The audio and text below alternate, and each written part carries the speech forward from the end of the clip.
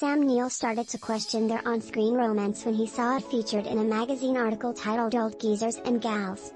Laura Dern was 26 years old when Jurassic Park hit theaters in 1993, but she was only 23 when the movie began shooting.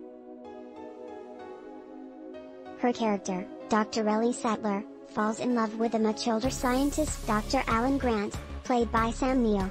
Neill was 43 years old during the shoot, but neither actor was particularly concerned about the 20-year age gap between their characters.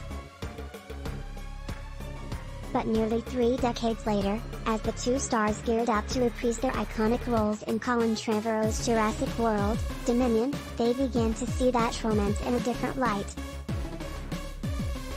The world has changed a lot since 1993, and what seemed normal at the time now seems strange to them.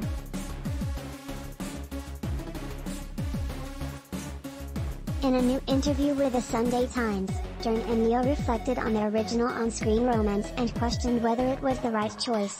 "I am 20 years older than Laura.